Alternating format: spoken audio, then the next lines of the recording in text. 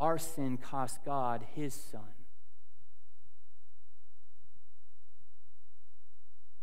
That in order for God to be just and loving at the same time,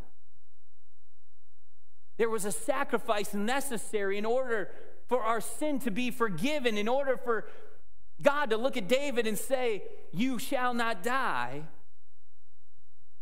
God surely had to bring justice, though, didn't he?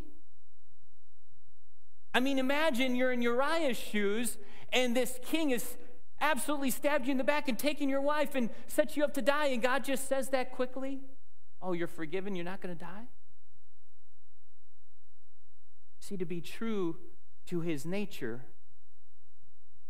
God had to pay the price for that sin.